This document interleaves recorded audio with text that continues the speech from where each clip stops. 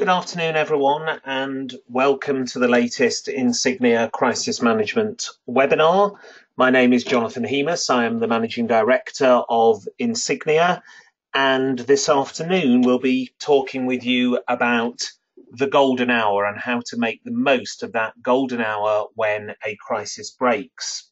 I know a number of you were on last month's webinar when we talked about the importance of a crisis management plan and the factors within a crisis management plan that were required for it to work effectively in practice.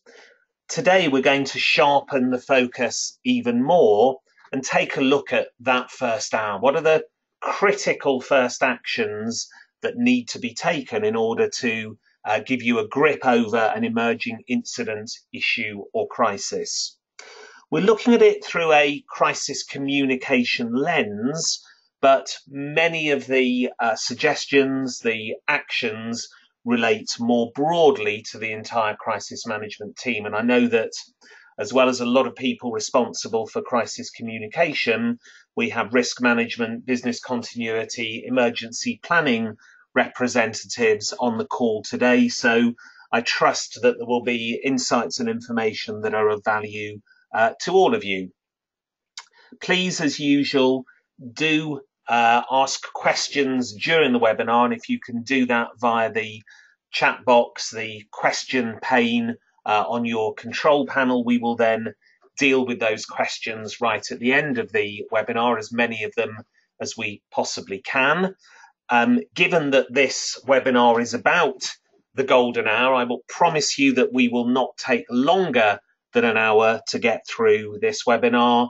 And my intention is to cover off this session within 30 to 45 minutes, but you will definitely be off the webinar within the hour. So without further ado, let me move through the presentation. So a quote that I use a lot when working with our clients on crisis management planning, training and exercising. Warren Buffett, as you will all know, a very successful business investor, one of his famous quotes was, "It takes 20 years to build a reputation and 5 minutes to ruin it." If you think about that, you'll do things differently. And that is a quote from many years ago, but it is truer today than it has ever been. The pace of response demanded, expected and required during a crisis is now faster than ever before. The value of reputation, the value of trust, the value of relationships, all of that wonderful goodwill and that intangible asset that's been built up over many years, that is at threat. And it is the very first things that you do in response to an incident which are likely to have the biggest impact in terms of how you emerge from that situation. And to add some context and some texture to Warren Buffett's quote, let's look at two of the most recent crises from 2017. United Airlines on the left-hand side, the incident which I know you will all be aware of and have followed, when the passenger was rather forcibly reaccommodated from the aeroplane, in the words of United. And then secondly, BA's challenges with the IT meltdown 6 weeks or so ago. In both cases, these were incidents in which the response to it was just as damaging as the incident itself. So in both cases, these were serious issues, but at least as much criticism as the essence of the crisis itself was focused on the way that the organisation did or didn't respond to it. And I guess if we think about the United incident in particular, that is the perfect example of a situation which is generated or certainly escalated by social media, that story went round the world in minutes.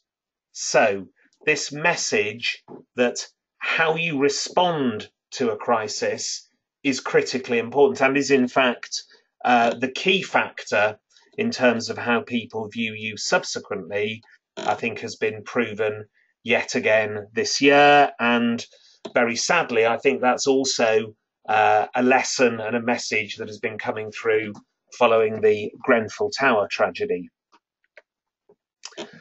Looking at how we quantify this is another great piece of research that a number of you may be aware of or heard me talking about on previous webinars. Oxford Metric are an organisation which has taken a very close look at the financial impact of crises on the value of organisations. They found that, in very simple terms, how you respond to a crisis has a direct impact on the value of the organisation in the long term. The red line you can see on this chart, this relates to organisations who respond poorly, and 1 year after the crisis, the value of those organisations is significantly less than expectations when the crisis happens. The good news is that there are some organisations on the blue line who, because of their response, actually increase the value of the organisation in the year after a crisis. And where this relates directly to what we're talking about today is at the very start of this chart.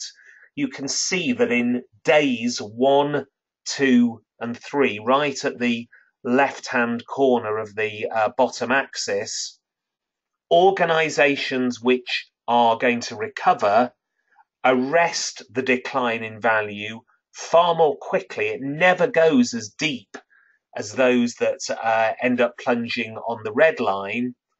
And Oxford Metrica's conclusion was that is about the actions and the communication that occur in the very early stages of a crisis. So what you do and how you respond early on in a crisis has a big long-term impact on where the organisation ends up. So let's take a look at what we observe in a flawed crisis response. When we're looking in from the outside and watching crises happening in front of us, what is it that we see? What we see when perhaps it's not going as well as it should be? Well, firstly, we see organisations who are too slow to respond. There's this vacuum, this black hole, when the incident has occurred, but the organisation appears not to be saying or doing anything about it. And sometimes that's hours, occasionally it's longer than hours that gap occurs. In an interrelated way, you often see, subsequent to a slow response, an organisation which appears to be reacting to events, not shaping or influencing the outcome of the situation. So there's a succession of knee-jerk reactions and responses to things going on around us rather than actually shaping it. We also see inappropriate messaging or communication from time to time. The most famous examples being, for example, I want my life back. We heard that during the BP Gulf oil spill. And even in that united response, the phraseology, for example, deplaning of passengers was not the best use of communication or messaging. We also see gaps in the overall communication response. So you hear customers saying, we tried to get through to the call centre, but there was no response from them, or it was constantly engaged. You hear people saying, we looked for information on their website, but there was nothing there. So people seeking out information are not able to get it. One of the other things we see in a flawed crisis response is simply a disorganized, confused, or contradictory response, sometimes even within the same organization. So we have head office in New York saying one thing, and we have the regional headquarters in London saying something different. All of those are some of the examples or evidence that we see of a flawed crisis response.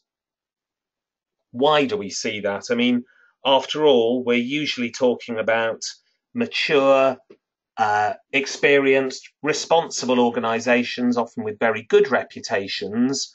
What is it that makes those characteristics occur? Well, here are some of the factors that we've identified that cause those flaws. Firstly, the fear, pressure, and uncertainty, which are all characteristics of any major crisis, unsurprisingly impede the ability of the team and the senior management team to operate effectively. Kind of go back to caveman mode, the kind of freeze, flee, fight mentality because of these factors. Another reason why we see a suboptimal response is that organisations, understandably, retain their normal ways of working to deal with the crisis. The problem is that a crisis is an abnormal situation, and therefore the normal ways of working just don't work under the pressure of a crisis. And that particularly relates to timeliness and the approach to leadership, communication and management, which needs to be much more swift, much more focused, in some senses, much more directive than the normal way of working. Another factor is that people leap to action. There's a natural instinct to want to do something when an event is happening around us, to just try and put it right. But sometimes that leap to action is without proper thought. Interrelated with that is a reliance on instinct. So people do the things that they believe are right to do, which means that perhaps they do things that are not the most important things first, and perhaps they forget some of the others which are critically important. The fog of war, in other words, lack of information, confusion and complexity, means that we're not able to communicate a clear message. And at a more fundamental level, when we're in the heat of a crisis, sometimes we find out that the very expertise, the people, the tools and resources we need are not there. Some or all of these factors are causes of the kind of suboptimal response that we were just looking at on the previous slide. And what we know these days is that bad news spreads very fast.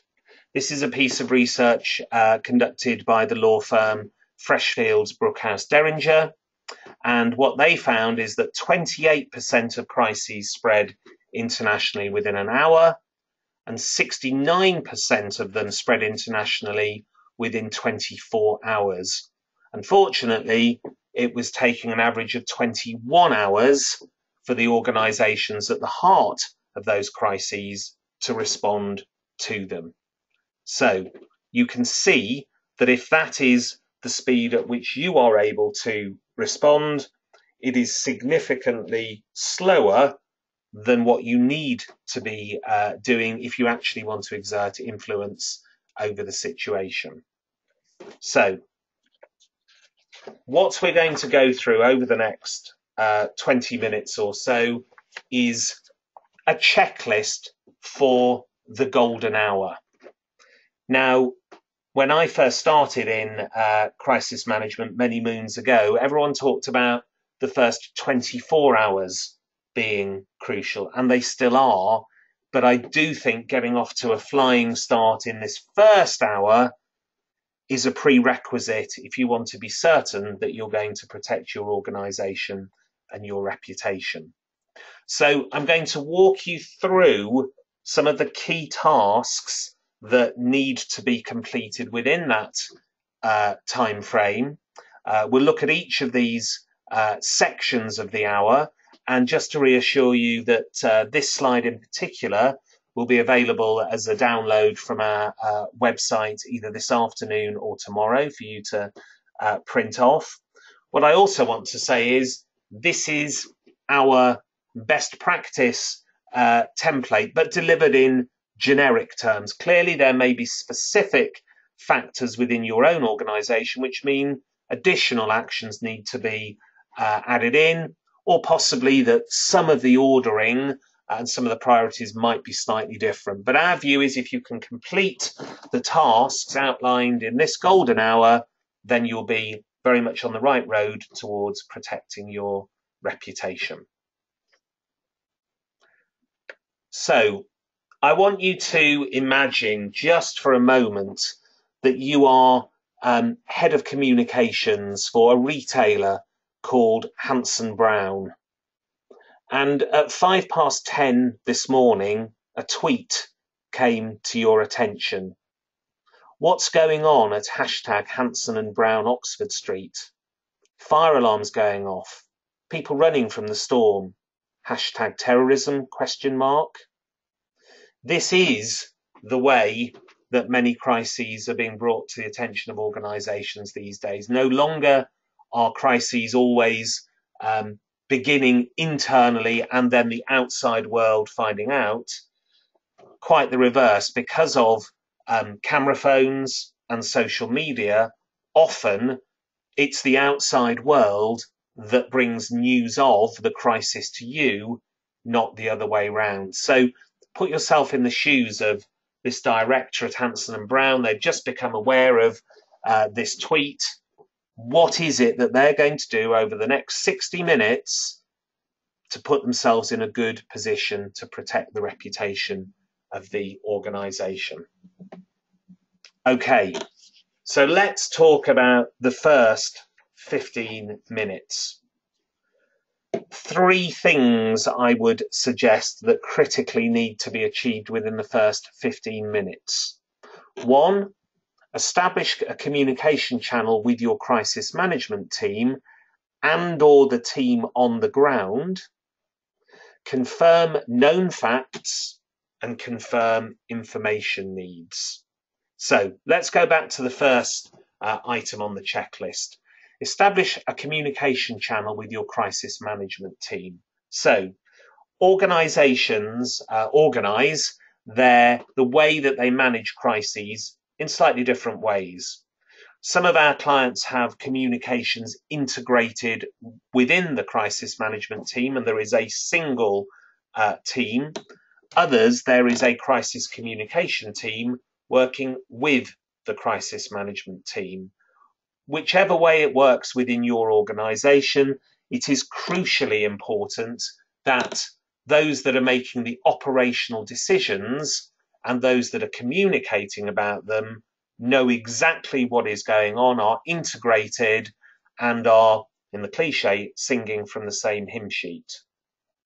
In addition, clearly, it's critically important to establish communication with the front line, to actually establish what is going on at the heart of the crisis from someone who is directly involved. So getting those communication channels established quickly enables you to, secondly, confirm known facts and also confirm what you don't know but would like to know. So just on those last 2 points, clearly we need information and we need facts in order to communicate effectively and accurately. A word of warning, it's very easy to want every last piece of information before we say anything. And the danger is that that stops you from communicating for long periods of time. And this is when we start to see that vacuum occurring, whereby the organisation is absent from the discussion.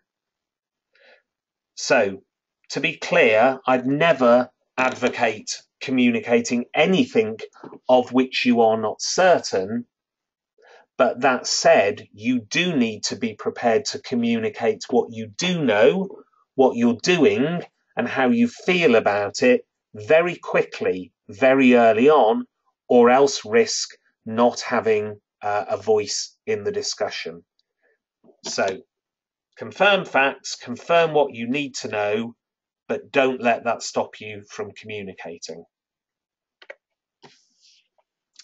Minutes 15 to 30. This is about marshalling your resources and getting yourself ready to mount your crisis response.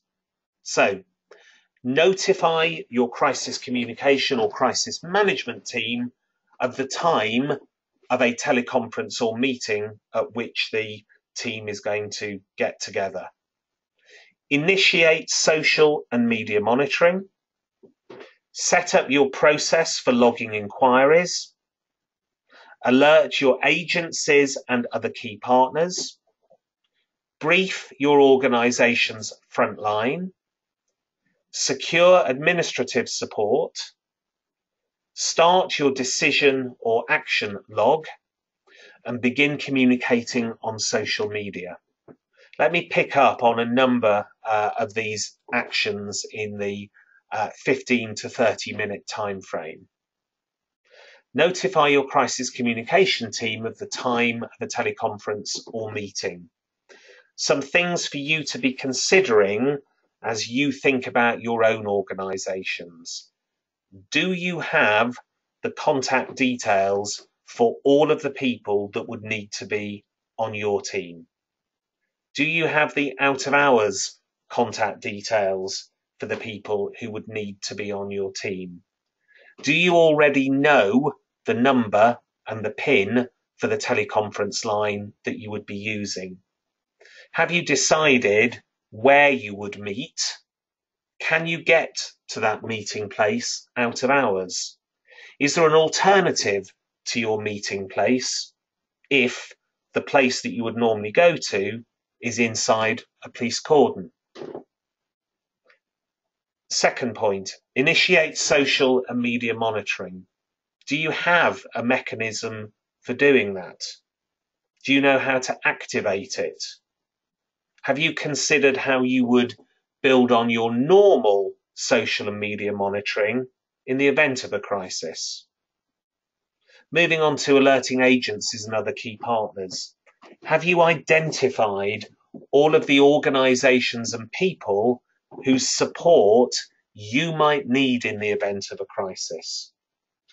You will know that crises are very resource hungry, and you will need 100 times more resource on the day of your crisis, if not more, compared with a normal day at the office.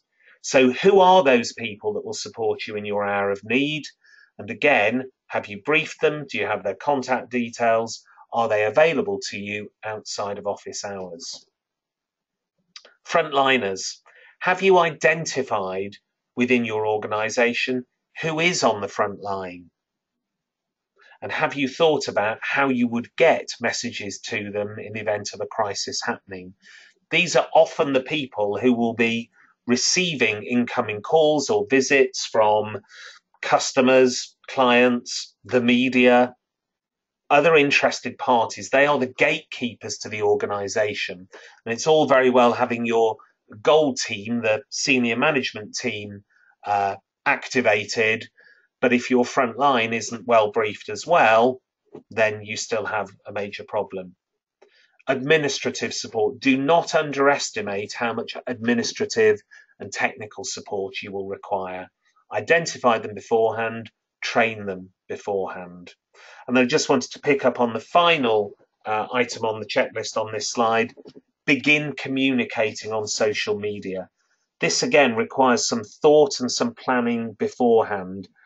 Is the organisation culturally and temperamentally prepared to start communicating without full information?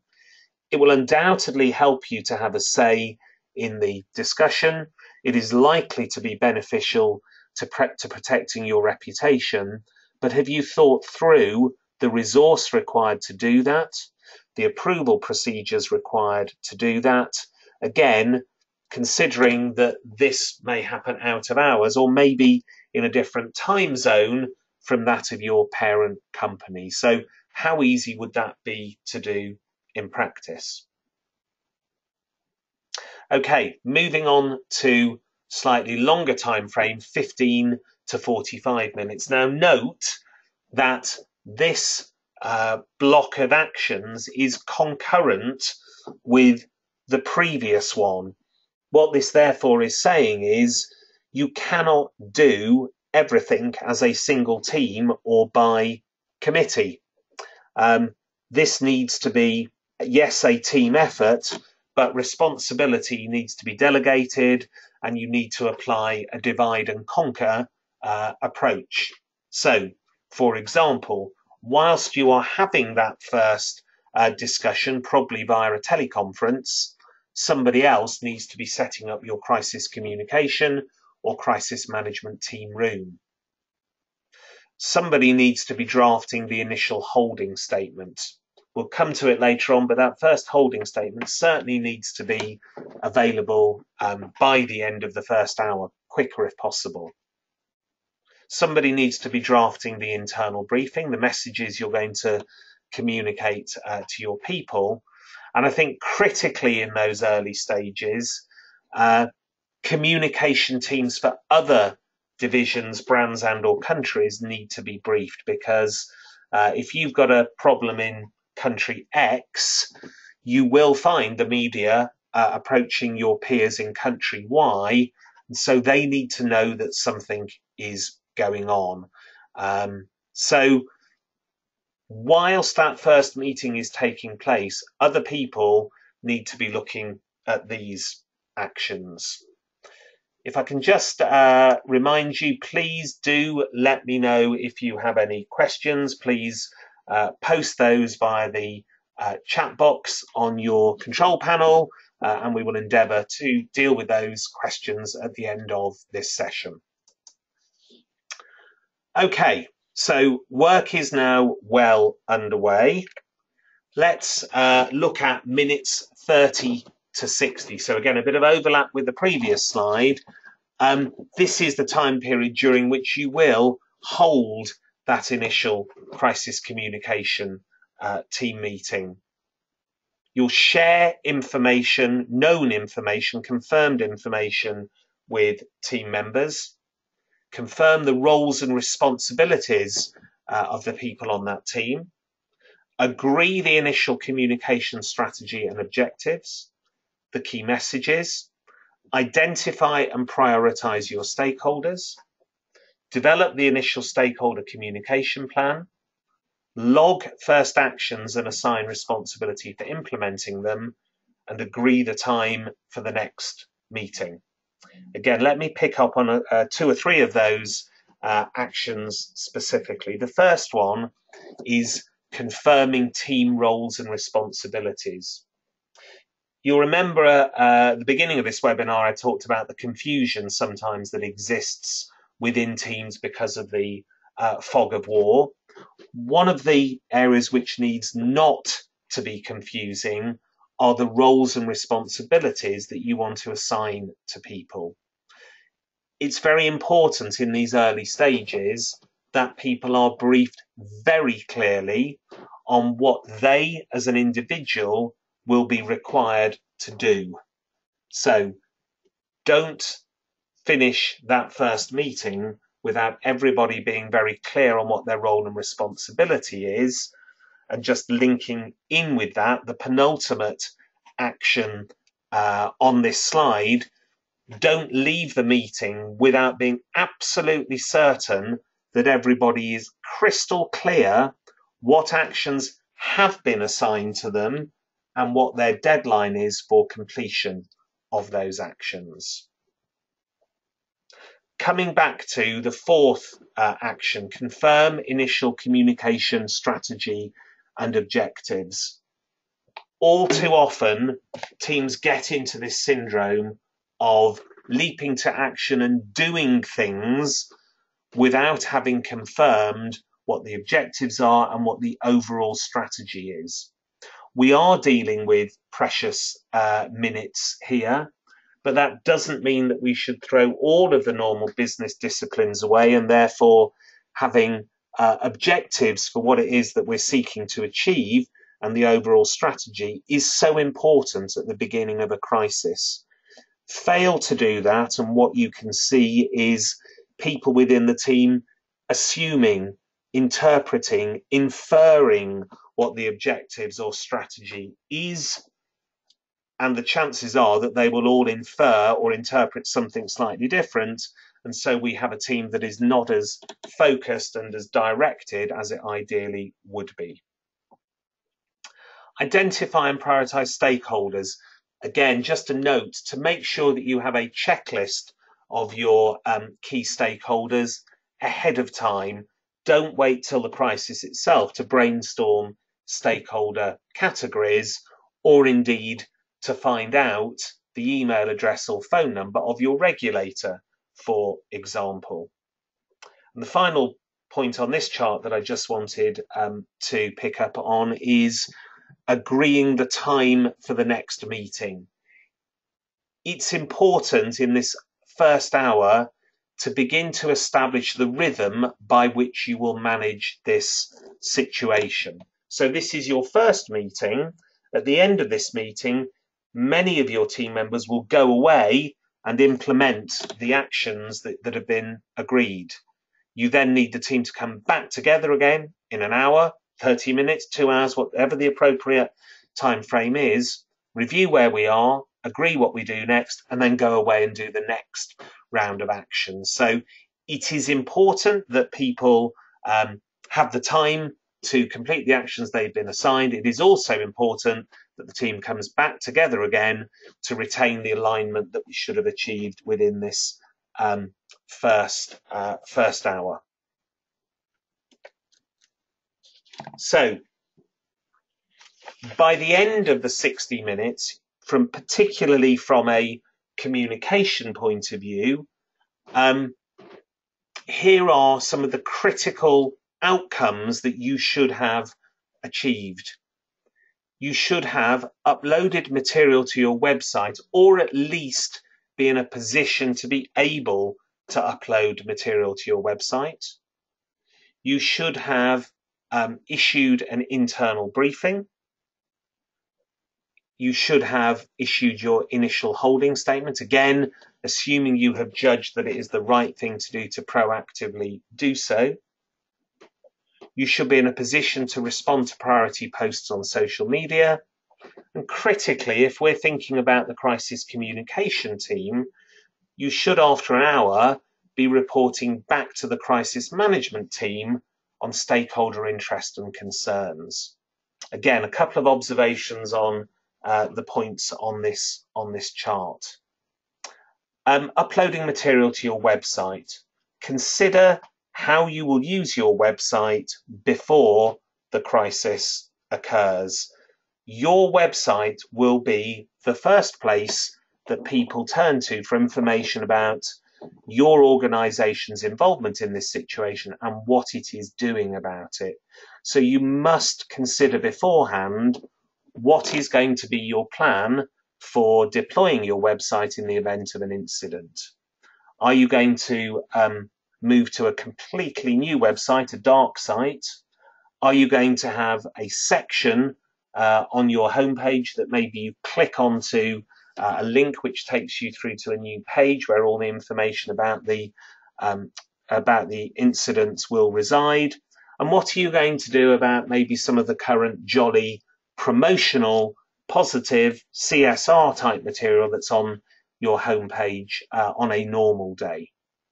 And technically, beforehand, how do you do that? Who does that? What about if the person that normally does it is overseas or on holiday or ill when the crisis happens?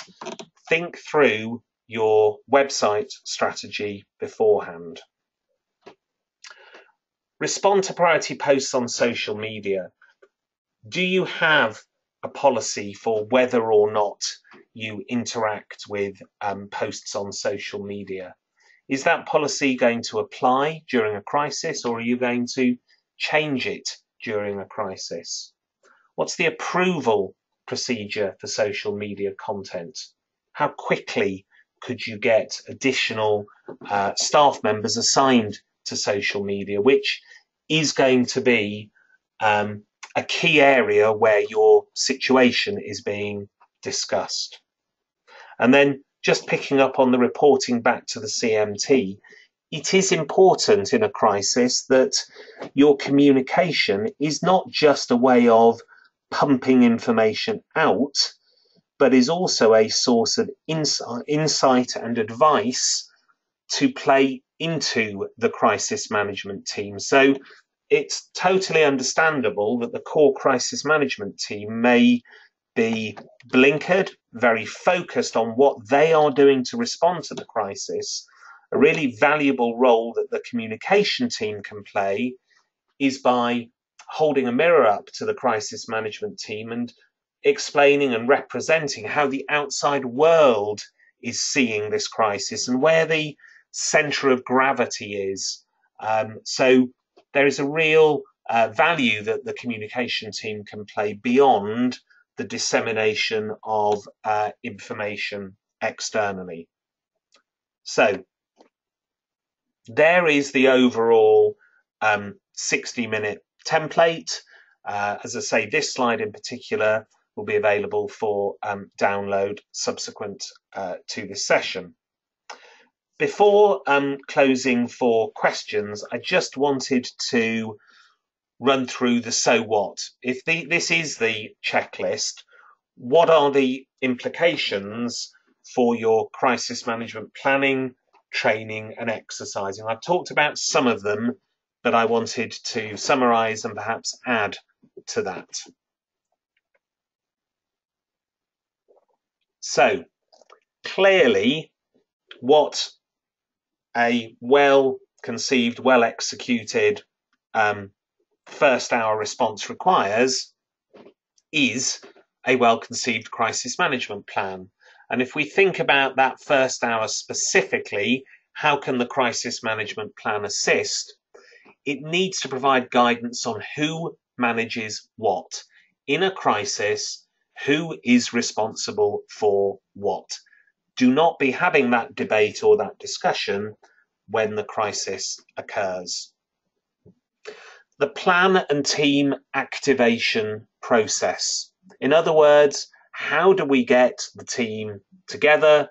What are the triggers? How does that occur? Know that beforehand. Don't be scrambling around working out how to get hold of people under the pressure of an intense incident or crisis. Team meeting agenda. You've kind of seen reference to that on the previous slides, but what are the key topics that need to be covered in that first meeting? What are the priorities to avoid the syndrome we talked about earlier, where people make judgments on what the most important things are? No, decide beforehand what are the priority areas that need to be discussed and agreed during a crisis. Your first hour action checklist, you've seen that within this presentation, but also role-specific action checklists. If I'm responsible for social media, what are the 10 things that I need to be doing or my department needs to be doing in the event of a crisis? And crucially, and this won't be the first time that you've heard this, contact details. You must have regularly, constantly updated contact details for the team, for your colleagues, for your stakeholders, and crucially, all of those people that will help you to ensure that your reputation and your organisation is protected. If we think about communication specifically, you cannot get, or you will be hard pressed to get a holding statement out within an hour if you haven't prepared templates beforehand or agreed a structure for a holding statement. So we would suggest having template communication materials, statements, internal briefings and tweets against your key risks pre-prepared. You can see how tight and how pressurized that first hour is. And so anything that buys you 5, 10, 15 minutes of speed is going to be incredibly valuable to you. Agree beforehand the key principles for communication, possibly one of the most important being the approval process. The approval process in a crisis is very likely to be different to the approval process on a day-to-day basis. So sit down and agree beforehand who needs to approve statements, internal briefings, tweets, and other communication materials, and make sure that that can happen in a timely manner. Get the forms and checklists prepared beforehand, and then some real simple, fundamental how-to guides. For example, how to upload material to a website, how to run a press conference. These are things that there may be people within your team that understand how to do that, but what about, again, if that person isn't available in that particular way? You need the kind of guidelines that an intelligent outsider could follow and actually successfully achieve the task. So it also helps because, again, pressure makes the brain do funny things, and having those checklists and guidelines in black and white, nice and simply, helps people to complete tasks when under pressure of both time and the situation itself. Okay, so we've got up to another 15 minutes left. So any last questions, please send them through and we'll try and deal with as many of those as possible. The other thing that will ensure that you deploy a successful response in the first 60 minutes of a crisis is having your crisis management response embedded within your organization, not just written down in your manual. What do I mean by that? Well, scenario planning is really powerful. I've described a checklist which I said at the start of the webinar we believe is best practice, but by definition, because of the broad audience on this webinar, is generic. I would recommend that you sit down within your own organization and scenario plan the first hour of some of your biggest risks. And I would expect that many of the actions we've described in this webinar would map across into your crisis management response, but there will be differences, and you don't want to be finding out those differences when the crisis is raging all around you. Much better to have gone through the scenario planning process, think it through, identify flaws, gaps, or additional requirements, and plug those gaps ahead of a crisis occurring. Briefing. It's obvious, but earlier on we talked about getting message out to the front line, for example. Make sure that your receptionists, switchboard operators, security guards know ahead of time that they may well have a role to play in the event of an incident. Again, don't leave it to the day it happens for them to be given their first briefing or training on what their role would be. Training, again, if this is going to be a slick response, people need to have the knowledge and skills for that to happen. So if somebody has a critical role within your crisis management response, make sure that they receive the training they require. Rehearsal. We've said it before, but I will say it again. Rehearsal is crucial to implementing a successful response. I was at a conference a couple of months back where the organisation in question had a monumental crisis. And the guy there said, you know, we had always run rehearsals and exercises, but we perhaps hadn't taken them quite as seriously as we should have done.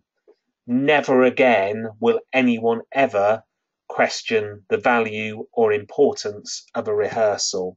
And so, again, I would just urge you not to learn that hard lesson by having a crisis. Engage in rehearsals, make sure that you practice your response and learn from those rehearsals and learn from real situations. It's hard to see a silver lining in a real crisis, but it does give you the opportunity in the real world to rehearse your response. And it's important that you learn the lessons from that so that if there is a future incident, that you handle that even better than the first incident. So that concludes the formal presentation. There is time for a few questions, and we do have 2 or 3. So if though you still have a burning question you'd like to put, please drop it through now and we'll try and cover it off. The first one is, what role should legal play in this? It's a good question and it's an important one. So I guess when we're thinking about communication, probably one of the critical roles that legal play will be within that approval process. Again, my best advice would be don't wait for the crisis to engage with your legal team. They should be a critical part of your crisis management planning and rehearsal, and that discussion between your general counsel and your head of communications as to the principles and process that will apply to approval in a crisis needs to be ironed out ahead of time. And again, scenario planning can be a good way of doing that, walking through a situation and testing out the legal input and that interface between legal and communications people.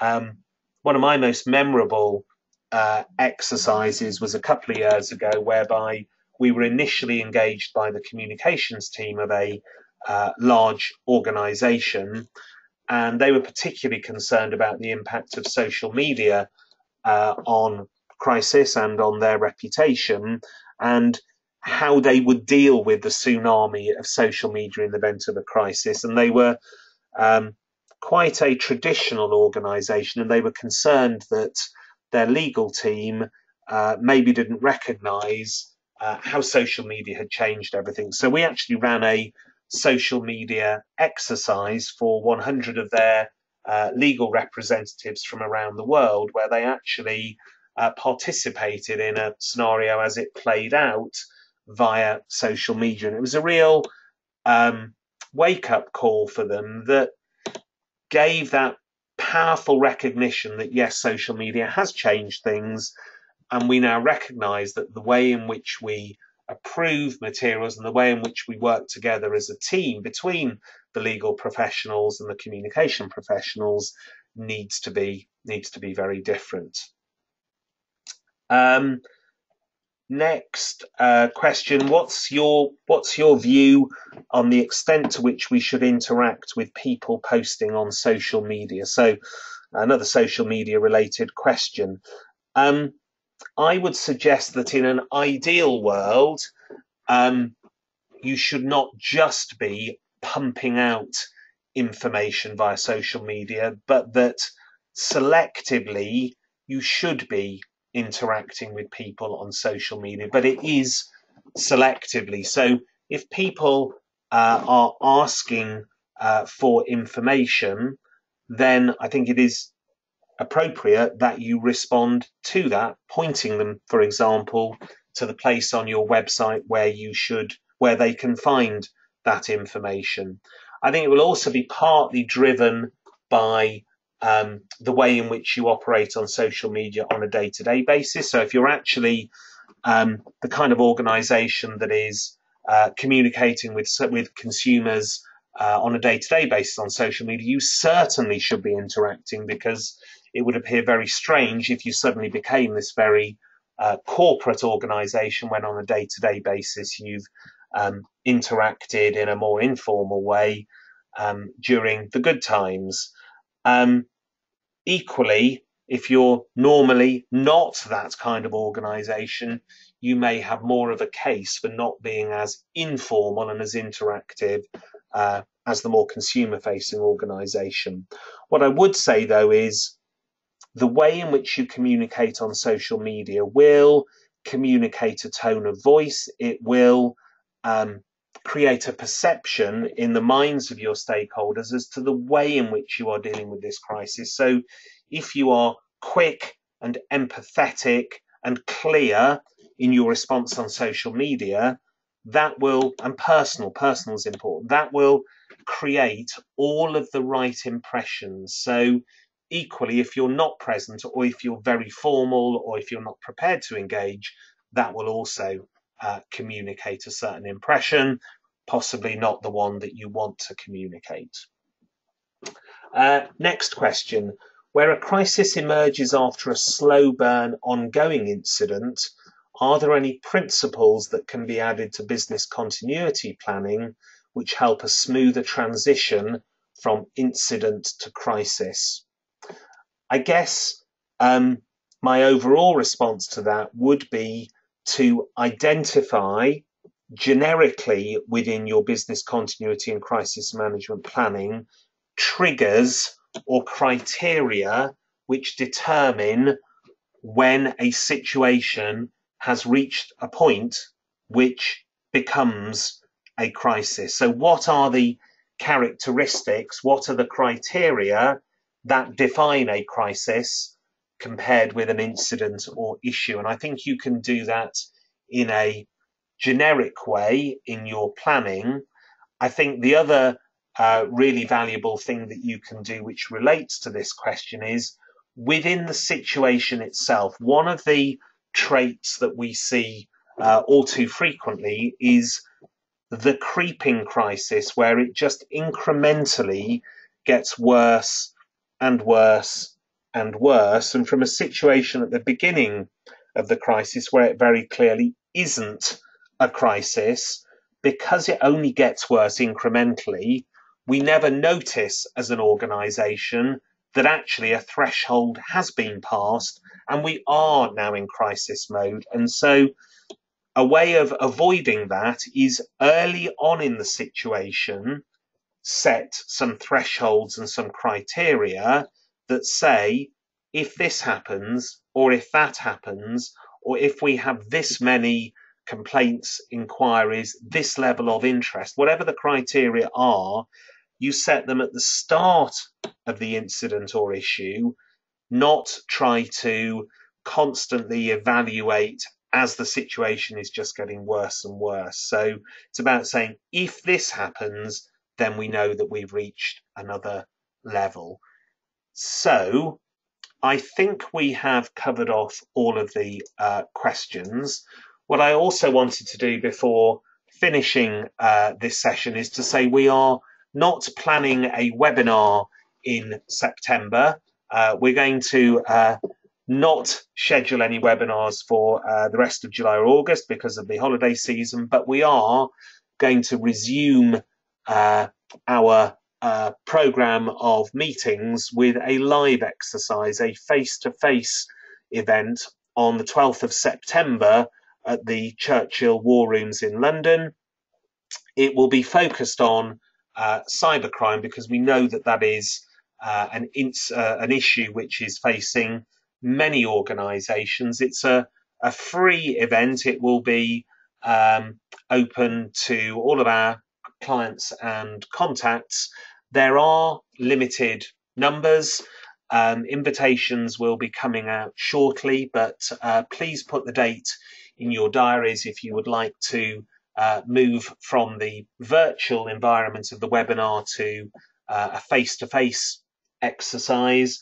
And if you'd like to drop me a line expressing your interest even ahead of the invitations, please do so. So that's the 12th of September, cyber exercise on the morning in the Churchill War Rooms.